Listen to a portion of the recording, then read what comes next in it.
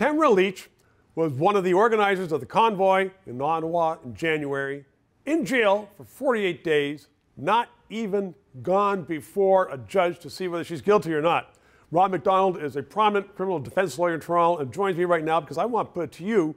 It seems to me, and most people I would think say, holy cow, how can you be in jail for 48 days and you haven't been found guilty? An axe murderer sometimes is out faster than that. That's right, Stephen. I think her biggest trouble is that she was accused of breaching one of the terms of her bail. So the first time she was released, she had a list of rules she had to follow. She gets accused of breaking one of those terms and they locked her up. And the judge, when it finally got before a judge, he said, this is baloney, let her go. Let off the shackles. But does that not bring justice into disrepute? Isn't it supposed to be reasonably speedy? 48 days in jail for something relatively minor, that's probably more than she would serve if she was found guilty. That's true. So what happens is when someone gets arrested and charged, they can usually get to a bail hearing the next day within 24 hours. If that hearing goes against them, it can be quite a bit of time before they, under 520 of the criminal code, seek a bail review and have that review heard. So, but I mean, one of the hallmarks of Canadian justice is that justice must be seen to be done. Do you not agree that justice is not seen to be done in this case? This poor woman from Alberta, they actually went out to Alberta and dragged her back to Ottawa for the second hearing. That's right. I mean, does that not offend you as a lawyer to sit there and say, this is baloney?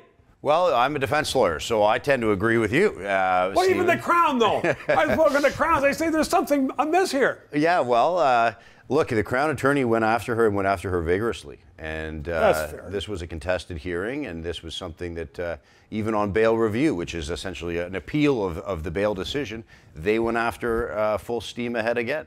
Are we short of judges? Why did it take so long between the time when a JP, who's not a lawyer and who may not even be well trained in the law, said, oh, you're against my friend the Prime Minister, you're going to go to jail, and a judge who knows what's going on saw that case? Are we short of judges?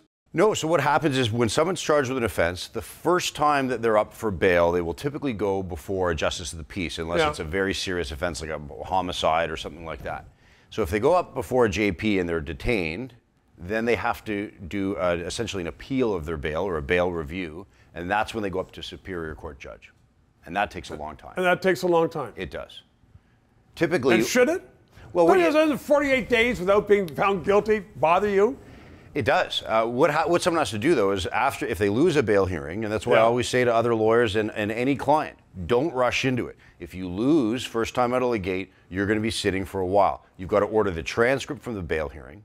Then you've got to find dates with the Superior Court to find a judge that's ready to hear it, and you've got to get your materials together to go for a bail review. Robb MacDonald, good legal advice. Thank you very much. 3 minutes. If you did not know that the red ensign, formerly Canada's flag, has now been labeled by the Canadian government a symbol of hate, and they're sending that to all the students, then press subscribe and PayPal and learn more.